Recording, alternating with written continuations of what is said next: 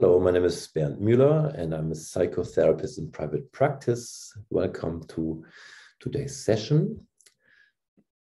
Share my screen with you. And moving on from here, psychotherapy in dangerous times, the role of psychosocial treatment in tackling the overdose crisis. So I'm reaching you from the unceded territories of the Squamish Nation, here in Squamish. And my pronouns are he, him, and his. So moving towards an integrative response to the overdose crisis and the contribution of psychotherapy. So we are observing an increase in self-referrals to private practice, to psychotherapy. At the same time, we do not see that psychotherapy is moving more into the limelight when it comes to the public response to the overdose crisis. So this is maybe a conversation that is worth having to see like if there is a contribution that's worth exploring in regards to psychotherapy and how to bring this to the population we are working with. So what we notice is that trauma, pain, and substance use the majority of times go hand in hand. So there's a strong relationship between adverse childhood events, the ACEs, and three landmarks of opioid use, for example, the age of opioid initiation, injection drug use, and lifetime overdose. And the idea is the association between prescribed opioid dosage for chronic pain and risk of unintentional opioid overdose also has been observed. So we have a clear understanding of how trauma and pain, chronic physical pain, contributes to substance use. Here's another chart, trauma and substance use. Early trauma has been strongly linked to later in life substance use. And we notice here the physical abuse, sexual abuse, emotional neglect, and physical neglect are very strong indicators of an increase in substance use in comparison to the general population. And we find really a bunch of evidence from research seeing these associations between trauma and substance use and chronic pain and substance use.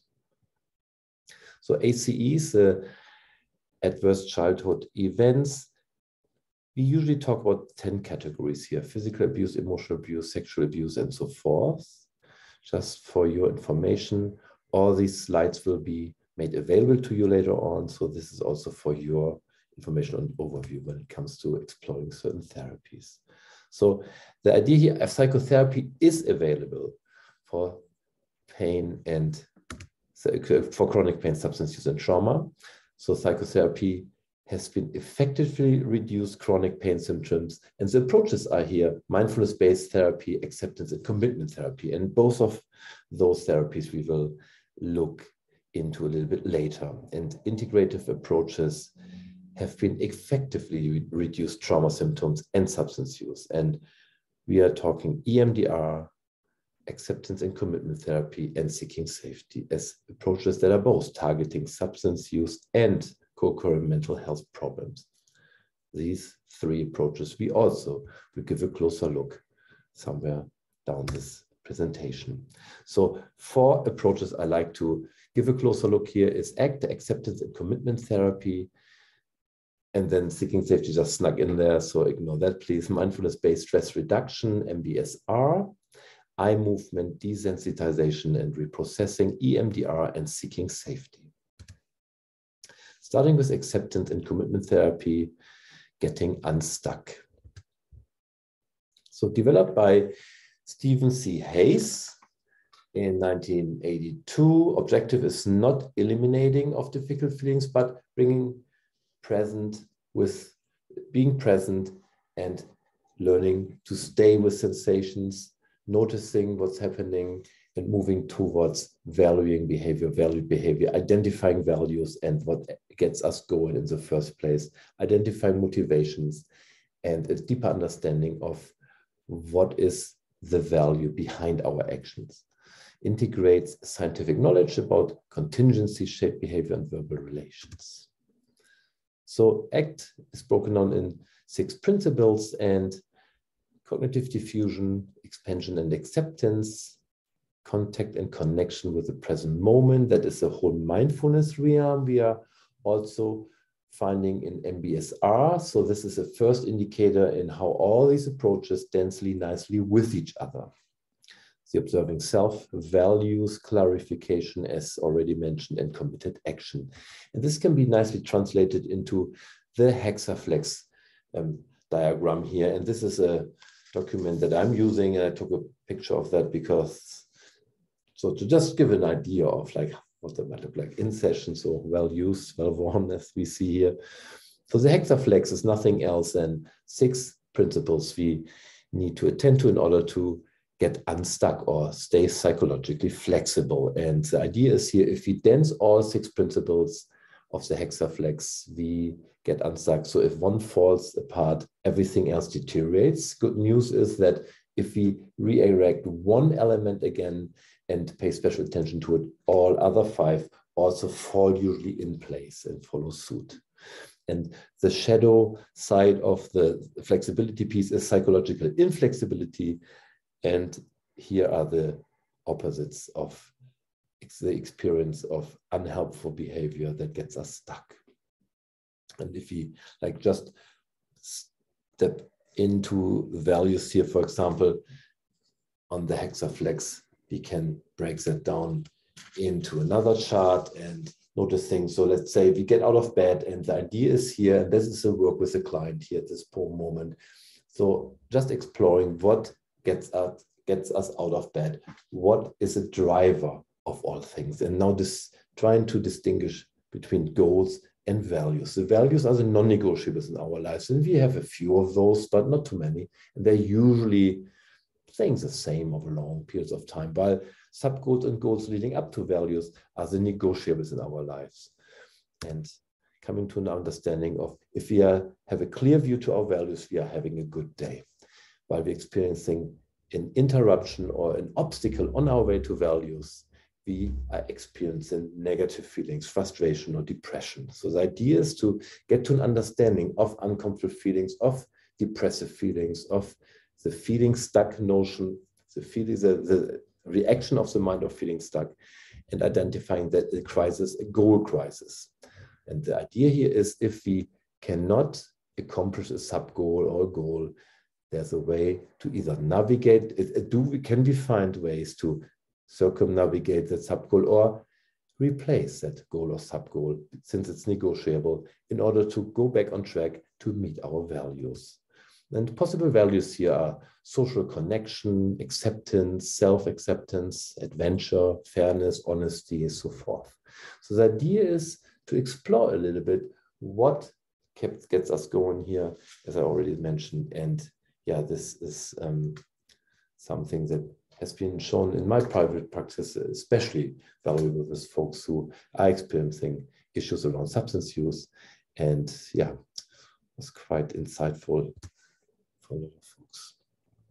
So again, the research here, so is effectively utilized to treat both chronic pain and substance use.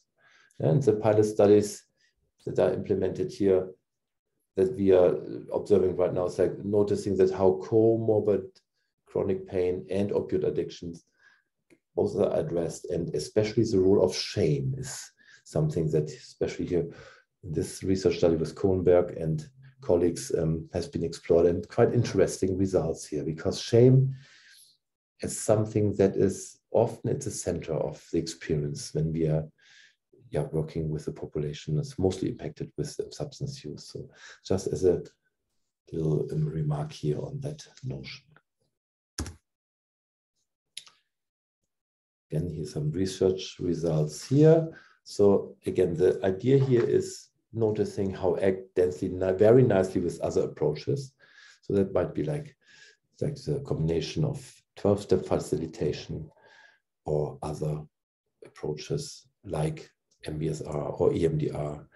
And these are all very promising results. How ACT, acceptance commitment therapy, has been found quite helpful according to the research we can find.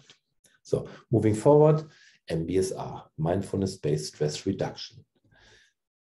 Framing this with one quote here that's part of the framework: you are not your pain, and meaning addressing the relationship we have with chronic pain and emotional suffering,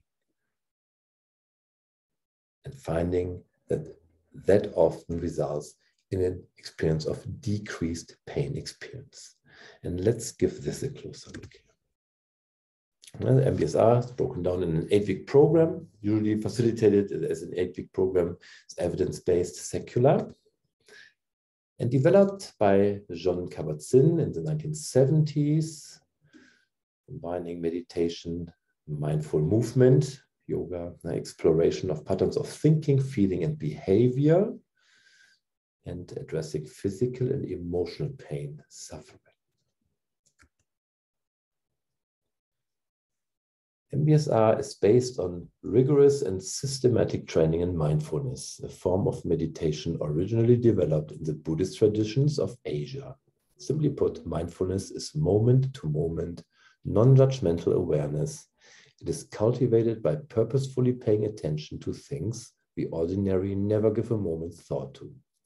It is a systematic approach to developing new kinds of agency, control, and wisdom in our lives, based on our inner capacity for paying attention and on the awareness, insight, and compassion that naturally arise from paying attention in specific ways.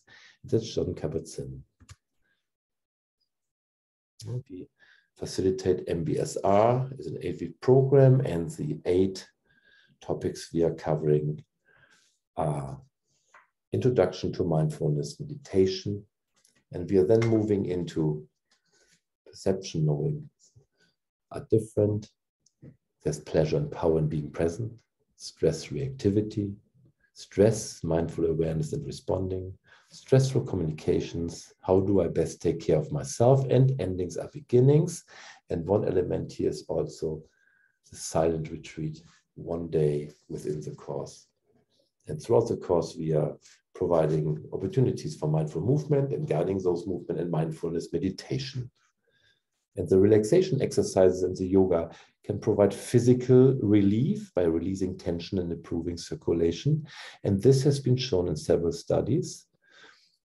However, the main benefit comes through changing the way you perceive and react to your pain. And this is a perspective of changing your relationship to pain. So many times our thoughts about our pain, physical pain and emotional pain, triggered by fear, are very negative. Thoughts like, this is killing me, I can't stand it, how long will this go on, cause us to feel worse. Through meditation, we are able to separate our thoughts from the physical sensations and also from the emotional experience. Experiencing here a dramatically change in experiencing suffering in a decreased level of intensity. So just taking one example out of the 8-week program here, this would be week 5, and this session is about exploring an understanding of our automatic reactions to stressors. And so there's a formal meditation practice here. There's an element of self-compassion. Again, the idea of shame that we mentioned early on also has a part here. The guilt and shame feelings often surrounding our experience of mental health, mental well-being, and substance use, and the awareness of our own limits and boundaries, and letting go of judgmental thoughts. And to just give this a closer look, here's one element how we can actually look at our stress experience. So the idea of being an automatic pilot, this stress triangle introduces stress as a trigger here that activates our nervous system to the left side here and moves right to reactivity. So the idea here is we have a stressor and we go right to action. And the idea is that we are in doing mode. And that's the topic here. We move to doing mode. And doing mode is helpful because it gets us out of a burning building. It gets us out of a stressful, threatening situation where the real threat is imminent. And we can also translate that into the language of fight-flight response. So we are now running away. We are not thinking. Blood is leaving our frontal lobe, moving into the amygdala, and we are in stress.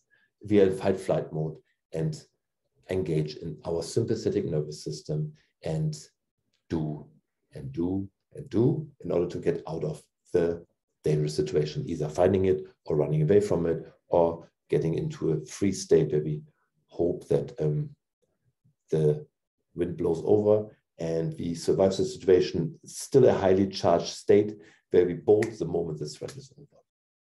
So this is helpful again when the house is burning or there's a real threat. If there's only a trigger and no real threat, it is unhelpful. It can be considered unhelpful behavior, and it leads to chronic stress, and the whole chronic stress experience where we continuously in reactivity mode is, we experience that as quite unhelpful for many reasons. And so the idea here, moving to a mindfulness approach, so mindful approach, plugging in mindfulness here, noticing the stressor, and again, not pushing it away, not moving it under the, not pushing it under the carpet, having an awareness of activation here to the left, and paying intentional attention to it and moving to response. So we are moving from doing mode to being with mode. The idea of being able to distinguish between a threat and a trigger. So if it's a threat, I need to act on it. If everything is secured, if there's no threat in the room, if we are safe, it's a trigger. And a trigger means we have time. We don't have to act right away. So the idea here is, so can I be with the sensation a little bit longer? Do I have to act on it, or can I be with it? So now we are moving to an extra choice point. We move from one choice point from like, I have to act on it, to a second choice point. I can act on it, or I can stay with it for a moment. I can be with it. And so if we have two choice points, there's no space for the suicidal thoughts, for deep depression, or aggressive behavior, or anger, because now we can just take the other door as a second choice point. So this has been found quite helpful, including in my MBSR practice, as like a foundational introduction to modifying our response to stressors. The MBSR here, evidence-based, increased in pain tolerance, the outcomes here, change in positive mood, improved stress, anxiety scores, and improvement in health-related quality of life in substance-dependent population, in addiction treatment.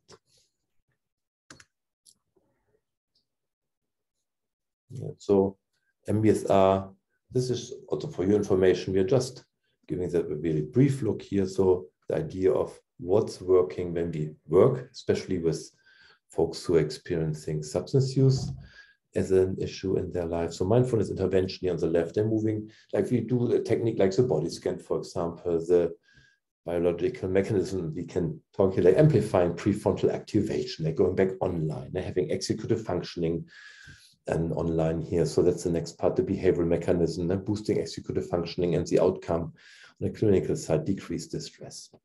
As these are possible pathways that can be tracked by applying mindfulness. Quite helpful when we work with our populations here. Body scan, again, is one example, is a key part of this 8-week program, the foundational part. This is nothing else than a mindful meditation on noticing different parts of your body. It's about 40 minutes long, and we ask participants to do that on a daily basis, possible, or at least every other day. And the results are that this is one of the main contributors to changing our relationship to the experience of chronic pain. There's a little quote that is referring to the experience of mental health and mental well-being as being in a moment, like present moment awareness. And this is just one participant here in one of Kabat-Zinn's early groups. I've had my moments, and if I had to do it over again, I'd have more of them. In fact, I try to have nothing else, just moments, one after another, instead of living so many years ahead of each day. And this is maybe something we can pause on for a moment, even right now, and just going through our day. How have we spent our day, and are we spending time around present moment awareness, or are we often in the next moment? And this is also the entry point of anxiety when it comes to if we always live in the present moment. And this is often, of course, the experience of our clients, that if you're living in tomorrow and we start ruminating and noticing that rumination is the same cognitive signature like running away from a predator. So we are increasingly subject to increased arousal states by always being in the next moment, or the past moment, always in regret, where the shame has its root, always in the past and not being able to, letting go. So here, an idea of inviting present moment awareness. MBSR, treating trauma-induced stress. And this is here the bridge to the earlier mentioning of the ACEs. So adverse childhood events lead to stress reaction in the body, and MBSR reduces stress in the body. So we are working exactly where we need to work. MBSR is addressing adverse health effects of trauma. And there's another piece that is probably moving more and more into the future of psychotherapy, even the work with the body, really understanding the body as the first line of experience and also as a big memory file for the memory storage for adverse events, and noticing when we change things in our body, with our body, we often also change the narrative about the event and the trauma experience. Therefore, our relationship to emotional suffering. So really having this bottom-up approach, working with the body when it comes to trauma. Yeah, and then there are charts in the research body of MBSR that prove some medical findings, that show some medical findings and underpin the usefulness of MBSR even on many ways. This is Mary's sleep graph, how she got to better good night's sleep, and from sleep disturbance to the restful sleep. Same with the blood pressure went down, and also the pain charts. And we have that in our own practice as well here. When people sign up the pain charts, all the dark spots are the experience chronic pain. And after 8 weeks of treatment, we find very little of those, or different ones. And this is very curious and interesting findings here. So I am just aware of our time here, and I just want to maybe just also briefly notice, really refer here to eye movement desensitization and reprocessing, EMDR, as one way of addressing trauma, befriending and updating the younger self. And the idea here is, first of all, of course, EMDR, 1989, Francine Shapiro published on this topic, integrated psychotherapeutic approach, and dances again very nicely with other approaches in psychotherapy, 8-phase protocol, and I have that all laid out here in the slides. We don't have to go over it in detail. You can review that later. Again, this will all be made accessible to you. 3-pronged approach. We are addressing the past, the present, and the future.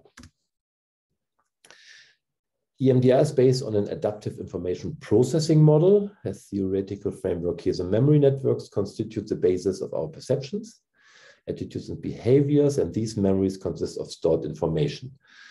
And disturbing events such as ACEs may cause disruption in our information processing system.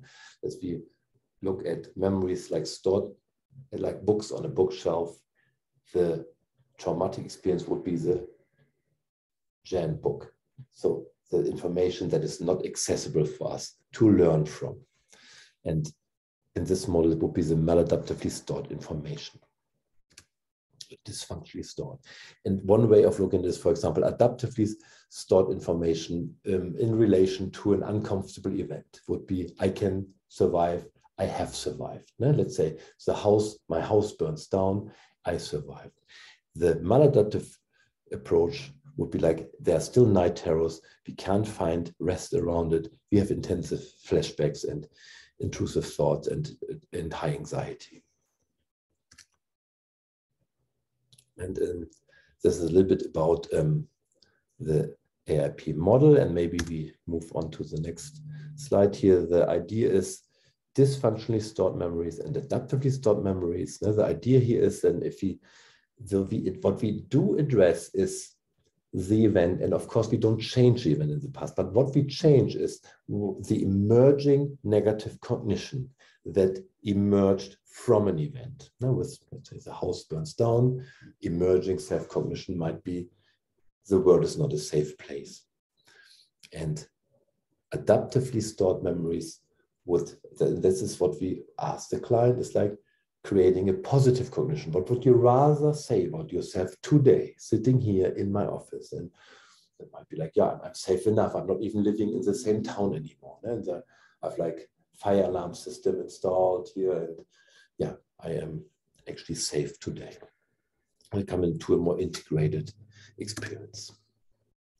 So, and I'm working with the internal family systems model adapted by Janine Fischer. And I just want to like point your eyes and your minds toward this as a bit of an extension of how EMDR can be used. Again, there is some merit, I believe, in reframing the work we do with clients as approaching our younger selves. The idea here is that if we experience certain attachment injuries like neglect or abandonment, for example, in our vulnerable attachment years, especially between 0 and 12 years old, that these younger selves are sometimes stuck in trauma time. That's what we know about traumatic experiences. We experience a traumatic event, we go partly offline with our frontal lobe with it, the timestamp goes offline, and if we are not able to integrate that experience, we live partly in trauma time. And if the trigger comes up, like with the house, the smoke of the barbecue comes up and we smell the smoke, that then often leads to the triggering. It is actually happening yesterday. It happened 30 years ago, but we don't know that. We literally don't know that. We really feel it's happening now because the memory is stored without a timestamp. And just as a signal to when we work with, especially our vulnerable populations, it's like just noticing one thing, that while we are experiencing trauma and while we are experiencing trigger and while we experience really increased anxiety and arousal, states of arousal, we always have a going on with normal life part of self that is still there. We have survived. We are here now. We are here today. We are in the office. We are in the street. We are with each other today. So there's an integrated adult self. And one part of it is the going on with normal life part. It's still there. And then we have a trauma-related part of the personality. And that can be broken down in basically five domains. And I have them laid out here. And again, it's the fight, flight, freeze. And on the lower end of hypoarousal, we often have submission and attachment. This is the needy part and the shameful part. These these are 5 ways of memory response to trauma. Now, these are 5 ways of memory response to trauma in order to try to survive. And so this model of having an integrated adult self, carrying both parts, the regular normal life part and the trauma-related part, gives clients a leeway. So noticing that while I am triggered, not everything is out the window. I can still anchor myself with also the accomplishment I still have made. So the dialectical view, if you like. Then supposedly opposing truths could be true at the same time. And I am losing contact. I am dissociating here. I am noticing I'm getting in a higher arousal state. At the same time, being aware of that we are also grounded, that we are also in an accomplished state, that we have a going on with normal life part. I found it very helpful in working with clients.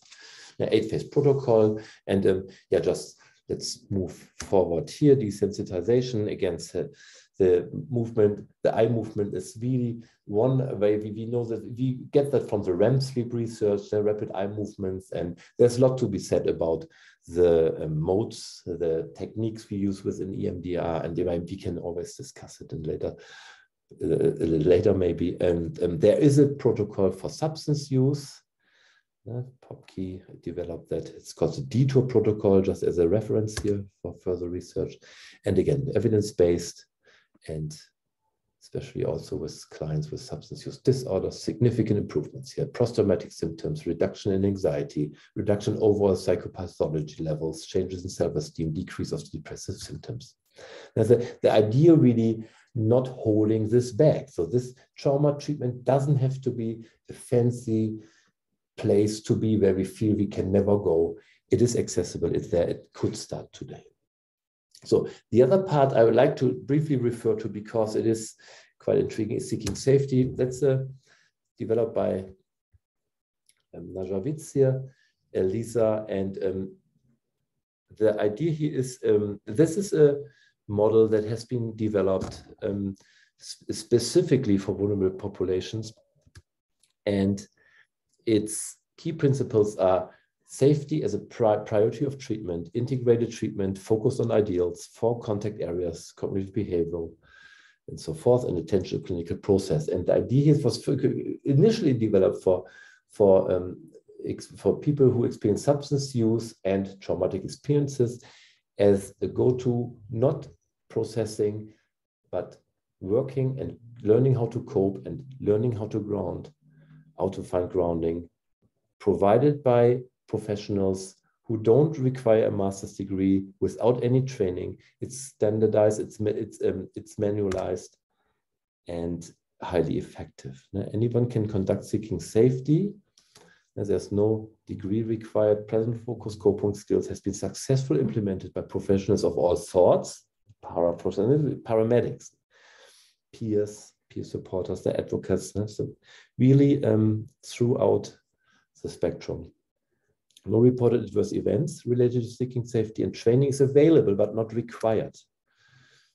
So the idea, evidence-based as model for co-occurring PTSD and substance abuse, strongly supported by research or substance use issues here rather. Evidence use includes pilot studies, controlled trials, studies in address vulnerable various populations and formats, really very inclusive and highly complex populations, and especially also with folks with PTSD experience.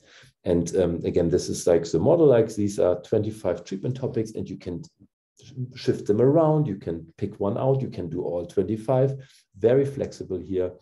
And if you are a stakeholder within an organization, I highly recommend looking into seeking safety as a manual that's accessible. There are websites, and download the manual, and yeah, considering that as one arm or one treatment arm when you work with populations that are experiencing or having a close relationship to the current overdose crisis. Any group size is possible, flexible approach, abstinence-based, harm reduction, or controlled use. It does not matter, and it can be used with any other therapy or treatment concurrently, including EMDR. So, okay, so that's just see like a cost benefit. Now, this is just always nice to have. It's really high research. Now, there's a lot of information, even in the web, you can get that right there. 80% of likelihood of benefit relative to costs and so forth. Now, again, the math is self-evident. So if you don't need any training, you don't require a master's degree, and everybody can actually facilitate that. So pathways to integration is nothing else than the reach here to discuss seeking safety, mindfulness-based stress reduction, EMDR, and ACT as possible ways to bring psychotherapy more into the forefront when we try to tackle the overdose response. So thank you so much for your time, and yeah, thank you, and nice discussion.